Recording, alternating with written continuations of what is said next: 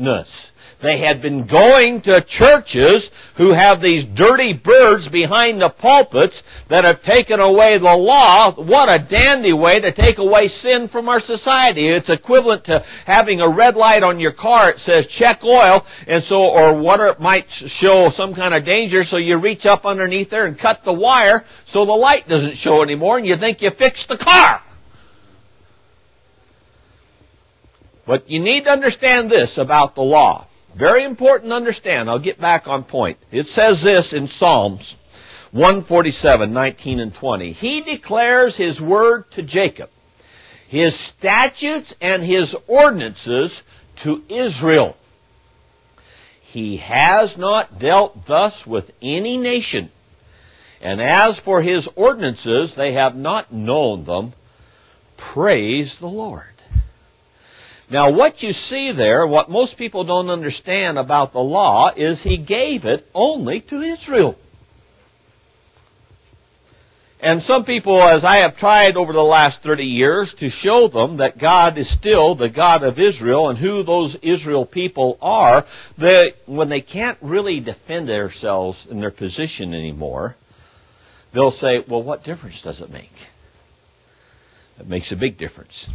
And by the time we get done desiring to eat the husks that are in the hog trough, as the prodigal son did, we're going to figure out that we have a heavenly Father and that he has children. And we're going to come back to the Father. I believe that that's going to happen. We're seeing that happen in our life right now. And I want you to know that from what I can see anyway, that one of the major purposes, not the only purpose, but one of the major purposes of the law given to Israel is to keep the wicked down. Now we're going to go to Deuteronomy 28, 43 and 44 next. But somebody is going to be trampled down. And the purpose of the law was to keep the wicked trampled underneath our feet. Somebody's going to trample on somebody. Jesus said we were the salt of the earth, but if we lost our saltiness, we were good for nothing, but to be thrown out into the street and trampled under the foot. Isn't that what he said? All right. The purpose of the law is to protect us from these wicked. Now, at this point, I want to review Bible terms in regards to the wicked. This is in way of review in the last couple of messages. We have children of the devil. We have tares. We have creatures of instinct. We have sons of hell. We have son of perdition, not a people, serpents, scorpions. Last Sunday I introduced a new term to you, Assyrian, remember? And of course there's the word alien. Stranger in the King James, alien in the New American Standard. What was the purpose of the law? It was to keep the wicked down. Deuteronomy 28, 43 and 44, please. The alien who is among you. Now this is the consequence of not keeping the law. The alien who is among you shall rise above you higher and higher, but you shall go down lower and lower. Now guess what he'll do? He shall lend to you, but you shall not lend to him. He shall be the head, you shall be the tail. Now the creatures of instinct instinctively know something about economics that the dumb sheep do not know. Particularly the dumb sheep who have been removed from their shepherd. They have lost a knowledge that now is causing them to be destroyed. If there is law, I want you to know there's categories of law. There's law that applies to husband-wife relationships. There's law that applies to your children. It is the law of God not to spare the rod. That's the law of God. Now, the alien came in. He was called Spock, Dr. Spock, and the people listened to the alien over their God. But there are also laws that pertain to economics. You've heard me speak about the law of debt release every 7 years. Our bankruptcy laws are based upon that Bible law that you can take bankruptcy every 7 years. In fact, the government of the society, let me put it this way, that the Lord set up for the Israelites, everybody took bankruptcy every 7 years. That kept everybody free. You heard me talk about the law of Jubilee. That was 7 times 7. That was 7 sevens. That's 49. The next year was the 50th year. That was the year of Jubilee. It was not only a year of release, it was a year of redemption and getting back property that had been lost over that period of time. These are economic laws, laws pertaining to usury. Economic laws. Now get this. If there are economic law, and law is a sin is a violation of God's law, then there are economic sins.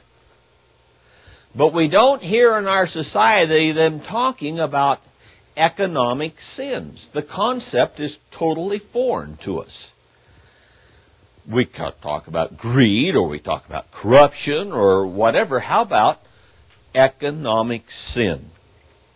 The word sin, for the most part, is never used, not only in the political arena, but in economic discussions anymore. Now, if the law was given only to Israel, and it was, that means the economic laws that we have apply, get this, only to Israel. Well, let's soak that in a little bit. I want you to know that this preacher has a degree in economics from university, ag, business, and economics.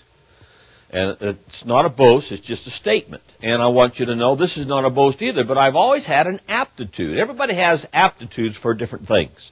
Some people have an aptitude for music. Some have an aptitude for chemistry. When I was trying to get into vet school, I couldn't figure out how everybody could figure out all these chemical equations. I just didn't have the aptitude there. But when it came to economics, I loved it. I loved my economic classes, and I could really get a handle on it up until I got into the area of the Federal Reserve System. Oh, I passed the test. I read the book, and I went through all that, but I tell you, I just didn't understand it. But what they do is they snow you with all this stuff, and so you think everybody else is understanding it. And you know what? You ever had that happen in the class? You know what answer to put on the test, but you really don't understand it. That's where I was with that particular class. But I want you to know I've always had an aptitude towards it, and since then I've studied even more concerning economics, and I've learned so much more about economics after getting out of the university because I got into the Word of God, and this is a tremendous economic textbook. There are economic laws in it. And I will tell you this, that there is an economic truth that is not taught in any, as far as I know anyway, any university in America.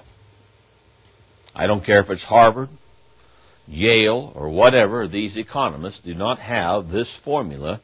And because you came to the LaPorte Church of Christ this morning, you're going to get it. It's a formula that pertains to the wheat. Now, as I said, the law was given to Israel. That means the economic laws apply only to Israel. Here is the formula that will help you understand economics like no other formula that I know of. And it is this. More sin equals more poverty. It's that simple. That is the economic law for the wheat. Now, let's back that up by looking at Scripture. Deuteronomy 28, 11 through 13. And understand, if you'll take time to read Deuteronomy 28 or Leviticus 26, that you're